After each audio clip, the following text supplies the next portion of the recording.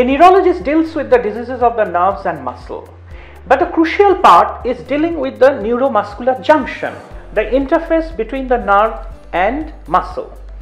Let me just give you an example. If I want to write a prescription, I first need the pen, and when I put the pen out of my pocket, the idea is generated in the brain, and that impulse, the electrical impulse, travels all the way from the brain through the spinal cord to the muscle that moves my hand to the pocket to take the pen out. Now, in this complex circuit, whenever there is any problem, we get a neurological problem. For example, if the disease is with the cortex of the brain, then we get the stroke. The patient is paralyzed on one side. But the tricky part is the neuromuscular junction.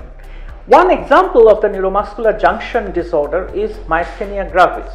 So if you suddenly see that you are feeling tired towards the end of the day and your eyelids are coming down like curtains, and you have difficulty swallowing food, especially the liquids, then you need to think of the neuromuscular junction disorder. In very advanced stage, you see that patients have got drooped neck, head, and they have got extreme difficulty in breathing. That sort of thing is called crisis. The problem with neuromuscular junction disorder is that you need to have a high index of suspicion, because patient might present with various non-specific symptoms. For example, tiredness. Everybody feels tired, but then we need to know how to distinguish that tiredness from myasthenia gravis.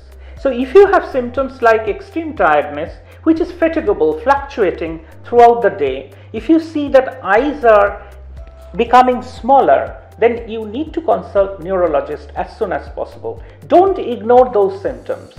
Stay well, stay healthy, stay with us.